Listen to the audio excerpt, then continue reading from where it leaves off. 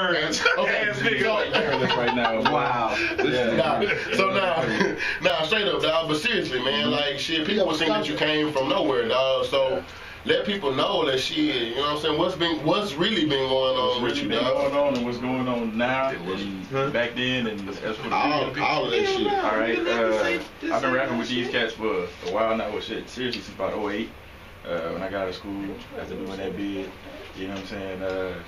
We got together pretty much. It was a bunch of us rapping, producing, and whatnot since we known each other. I known Harris since high school. You know what I'm saying? Like Dulles High. I knew Miss Floss through Dulles Vikings, nigga. I mean, pretty much everybody else in the clique through Hash. My bad though. You still got mom? Can you hear me? All right. I'm the soft spoken one of the bunch, I guess.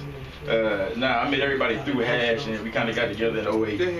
Decided to do a clique, you know, kind of have it where everybody hold their own. Like, we all had different styles. We all produced. We all I can attest to the variety. Yeah. So we came together and said, you know, we declared ourselves the elite niggas in the city.